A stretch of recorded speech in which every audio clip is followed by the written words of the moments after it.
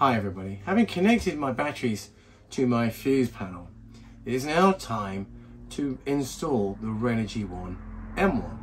Now this is going to be my main control panel. 6 Bluetooth connections and 200 Zigbee connections. Let's see how we get on.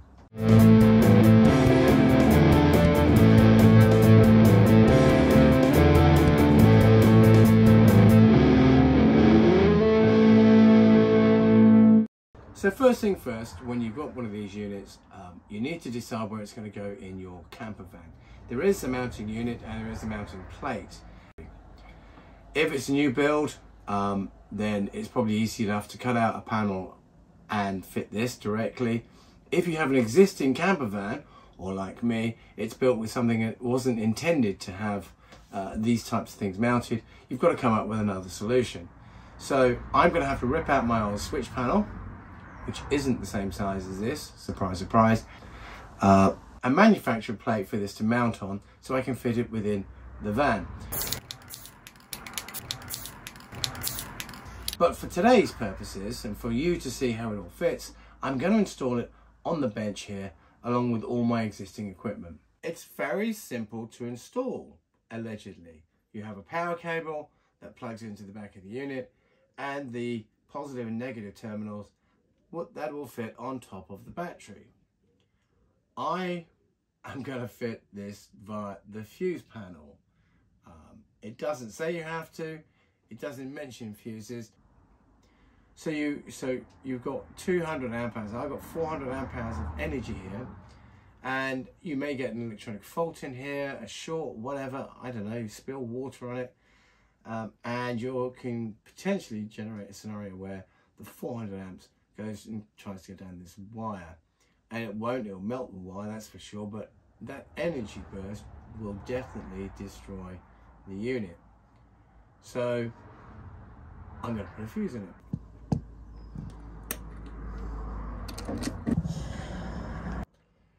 So now I fit my fuse. It's a 5 amp fuse because I don't have a smaller one. Now it's time for the big switch on.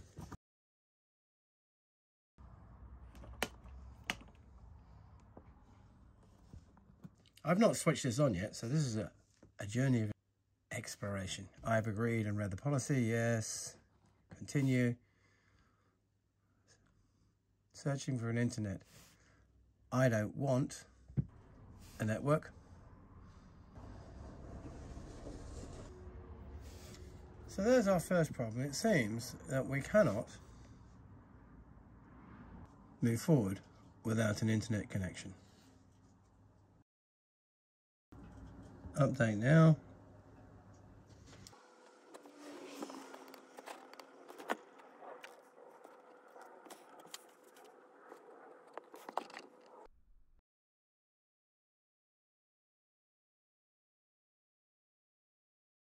Once you've got the Wi-Fi logged in, you'll be presented with this screen to download the DC Home app.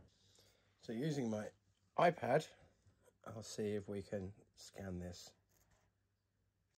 So it takes me to the Renogy home page, and now I download the home app.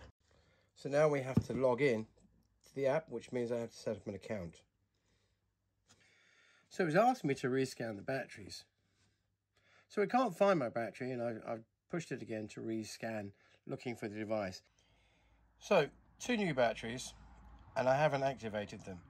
So I now need to work out how I'm going to activate these 2 batteries so that they will power up and they can be seen on here.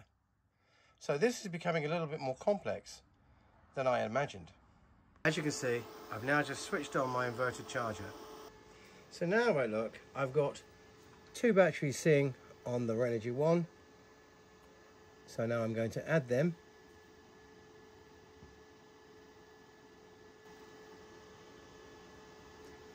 Okay. So the app is telling me that I've got my batteries fully charged in 16 hours. It's 41% charged, 14.7 amps at the moment going in there. Battery 1 and battery 2. And if I look at the Renogy app, we're getting exactly the same reading. So that's great. So my Renogy One unit is now working. So before I take all the switches apart and secure the Renogy One to the bulkhead, now that we've got it all working, I am going to wire in a light. So I've got a light up here that I'm going to use to light up my electrical cabinet, and I'll use the switch on the outside. So quite simply, all I'm going to do is run an earth cable from the earth buzz bars here for the services up to the light, and then I'm going to run a power line from a fused buzz bar here to the input of the switch, and then from the output of the switch will run to the light itself. And so in theory, I'll be able to switch the cabinet light on and off from that switch there.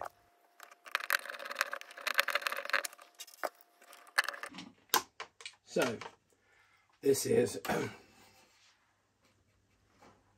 to the light. So that's the out terminal here. Fuse is in. I'm going to put power on now. The inverter charger is running.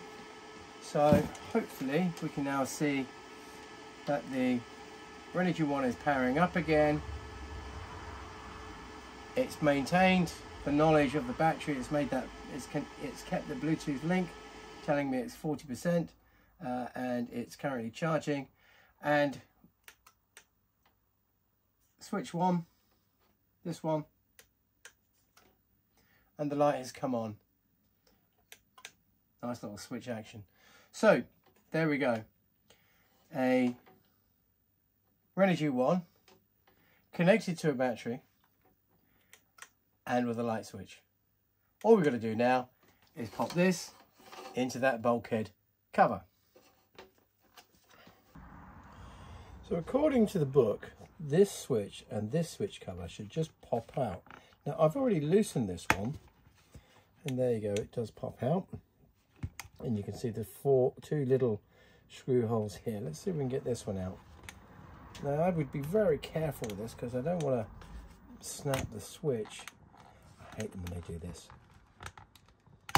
No, there we go. So if you're careful, and I got away with it, they clearly, the two covers pop out and the 4 securing screws are fitted here. So we now have our unit with our 4 holes ready to go into these spots here. You'll notice all the cables have come through, and it's something to think about when you're installing this unit, is that you've got 3 switches, potentially 3 switches for cables coming through here. So that's 6 cables. You've got a power cable. You've got a CAN bus or RS485 connector possibly, and a USB type C. And so that's got to come out of the panel or from behind the panel, which means that you should be running them and in through conduit and through cable runs. And because you're going to add stuff, or maybe you don't build it all at once, so you may add it later, you've got to be able to think about how you get to those cables and fit them neatly and safely so they survive the duration of the van. So that's just something to think about. That's just a cosmetic problem, but still a problem nevertheless. So all we've got to do now is it clips into place, and then we're going to use these incredibly small, tiny screws, 4 of them.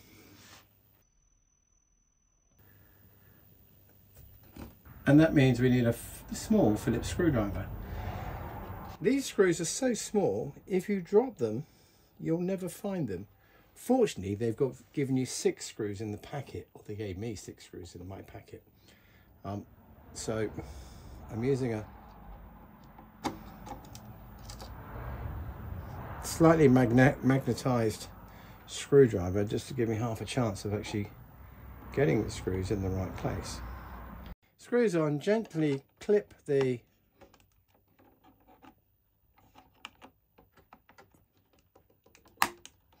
switch covers back in place.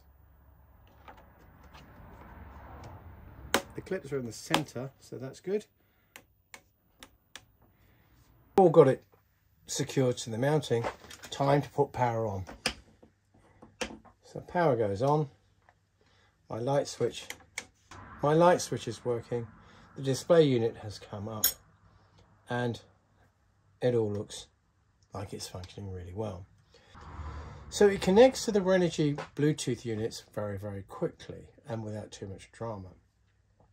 The challenge I had was that my batteries were in a dormant state, and so I had to quickly rig up the inverter charger to pull them out of that hibernation state, which didn't work particularly well.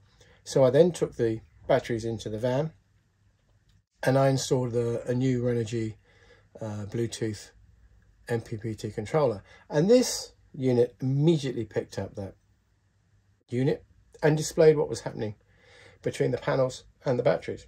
And so what I'll do is later on I will come back and do a program for the installation of all the other components on the Renogy One M1. Up to 6 Bluetooth units, which is probably all the things I will have for the Renogy.